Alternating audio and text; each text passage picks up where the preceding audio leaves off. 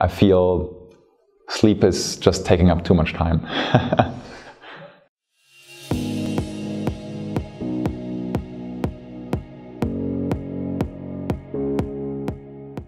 The best advice, I think, you get through making mistakes on your own and really failing yourself.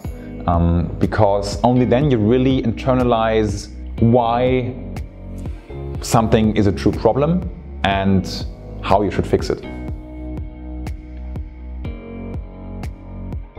So if I could invite anyone for dinner, dead or alive, I would choose a human in the year 3000, technically dead, I guess, and would want to hear from him how the world looks like and what it's like to live on Mars or anywhere else in our universe.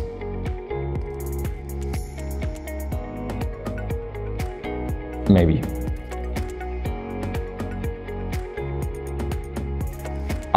I would try to not sleep at all anymore, because there are so many fascinating things you can explore and learn, and I feel sleep is just taking up too much time.